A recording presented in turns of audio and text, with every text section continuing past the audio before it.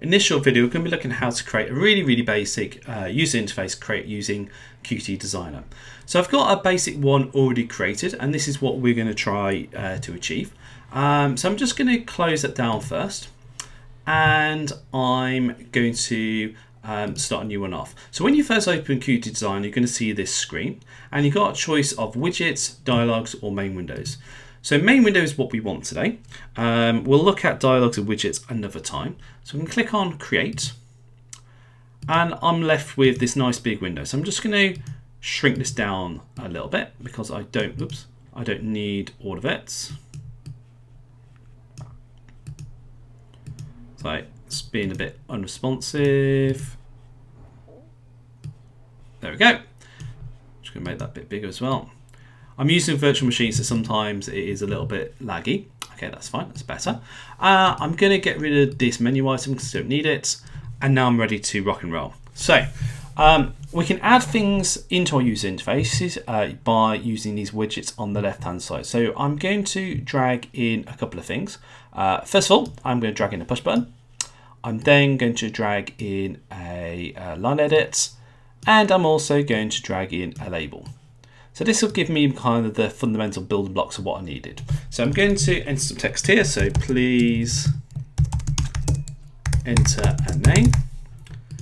I'm just going to make that bigger so we can see all the text. Perfect. I'm just going to move that next to it. And my push button, I'm going to type in click me. Oops. Click me. Perfect. Now, that's kind of looking the way it was, but we need to make sure we name things. Okay, so like in programming, when you create a variable, you want to give it a sensible variable name.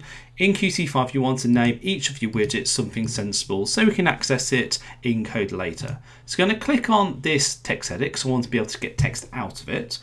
And you can see over here on the object inspector, it's been highlighted. So at the moment it's called line edit. So I'm going to change that.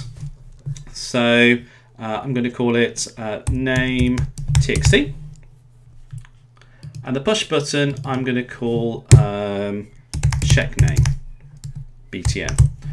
Okay, it's quite common to have a few letters at the end of these, just kind of to represent what it is. So btn button, txt text. You don't have to do that. So that's kind of everything set up. We do want to, however, maybe change this text up here instead of saying main window. It's going to choose main window on the object inspector. And you see it's got its object name. That's not the text it's going to display, rather than how it's accessed in programming. So I'm going to scroll down, and where it says window title, I'm going to change that to be my first app. And you can see that it's changed there. And that's pretty much it. You can then save the file. Okay, give it a sensible name. So my first app. You can see I've already got one, so I'm actually not going to save this. And then we're ready to turn this into Python code, which is what the next video is going to show you how to do. The next step, it revolves using a command line tool. So it's a little bit more involved than this, but once you get your head around it, it is really straightforward, and you can create a little script to do it for you just by double clicking the button.